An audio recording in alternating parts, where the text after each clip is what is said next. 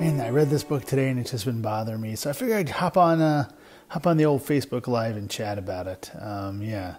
So like I said, this book's really been bothering me, and I figured I should just talk about it. Dazzler. This is the new Dazzler one-shot. I think it came out like 2 weeks ago.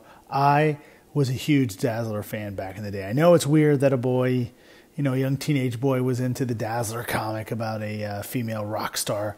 But gosh, they were fun books, and they were really well done, and they were very steeped in the Marvel Universe. Plus, later on, those Sienkiewicz covers were amazing. So I already knew about the character, kind of a fan of the character, Alison Blair. I decided to check out this new one-shot. I don't know what's going on at Marvel, but this book was... I want to say the most positive things I can about this, but there's just no way on earth I could recommend this book for another human being to read. Has a nice little intro there, talks about Alison Blair, never wanted to be a hero, a mutant, blah, blah, blah, and she became a rock star.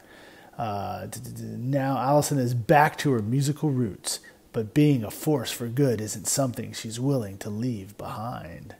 Bum, bum, bum. I don't know who this person is. I don't know any of these. I don't recognize any of these names in the credits here. I'm hoping it was just a bad day for him, because I'm just not digging what they put out in this book. It opens up with these two characters. I guess this one's an Inhuman. I've already forgotten their names. They're very interchangeable. There's nothing too extraordinary about them. I'm assuming they're characters that are in the Marvel Universe elsewhere or appeared in other books. Then there's this guy. He's a mutant. Guess his power is he has scaly arms. I don't know. So anyways, just jumping into the story. The solicit said Dazzler's in a punk band. Now, I don't really get a vibe that the songs she's singing are punk songs, but it does show her playing in smaller venues. So anyways, yes, and she's playing under the band Lightbringer now, as opposed to being called Dazzler. She's leaving her Dazzler name behind. Not sure what that's all about, but we'll jump into it. So here's my main. Well, this is a nice little scene at the club as Allison's playing. Let's see if we get to the parts that I had issues with. Let's see. All right, so there's these mutants, right?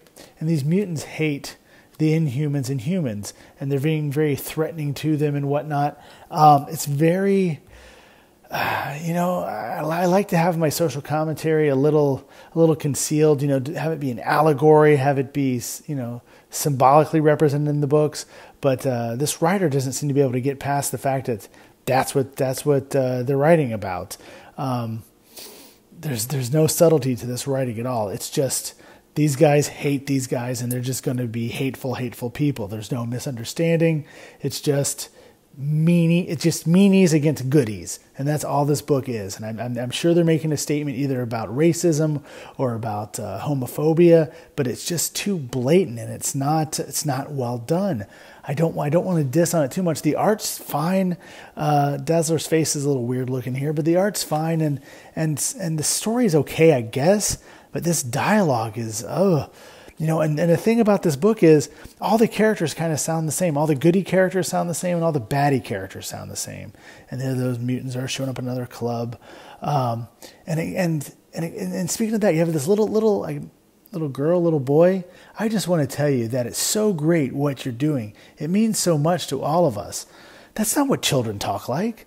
I don't know how many children this writer hangs around with, but that is not what children sound like, especially when they're reading their favorite celebrity.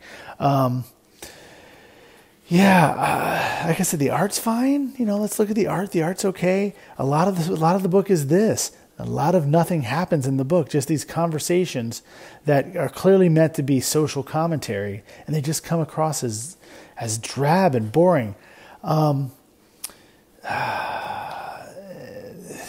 Look, there's Dazzler punching Scaleface out.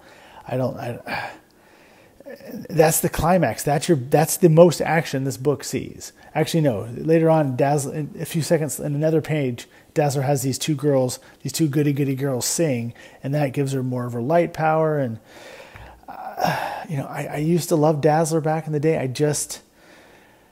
If this was issue 1 of an ongoing series, I think I'd be checking out after issue 1. They're setting up, and she gives this speech at the end of the book that just seems so forced. And gosh, I hate to diss on the comic. I don't want to. Ultimately, the whole point of the book is that it ends with Dazzler rejoining the X-Men, and that sounds like a much more interesting story than what was in this book. Astonishing X-Men 14. The cover looks great. It does have a different creative talent team on it, so maybe it's something I want to check out. All I know is that this book, I can't recommend it to anybody. Even as a Dazzler fan, I can't recommend it. However, again, if you like the art's pretty. The story, the concept of these underground shows, I guess these punk rock shows, these underground shows going on, is kind of cool, and it following the band and whatnot. But as a whole, just not feeling this Dazzler comic. I'm gonna have to not recommend it to anybody. I'm sorry. But while I have you here, let me talk about this book right here, Sugar Boogers. Sugar Boogers issue 3 is on its way to comic stores now. And I just updated the website. You can actually order it on the website, and you'll get it in time, around the same time that it arrives in Comic Shop. Check out our website. It's cosmictimes.net. We have, I just updated like I said, updated the online store now. There's all kinds of cool variants on there for Sugar Boogers. Plus, you can order your copy of Sugar Boogers issue 3 if you're so inclined. Actually, issues 1, 2, and 3, plus all of our other titles can be found on our web store at cosmictimes.net. And again, to Dazzler, I really wanted to like the book. Next time, maybe I'll pick up that Astonishing X-Men number 14, because I can give the character another shot to see if Dazzler in 2018 is as cool as Dazzler was in the 1980s. That's about it. Again, check out cosmictimes.net. Until next time, stay cosmic. Girls.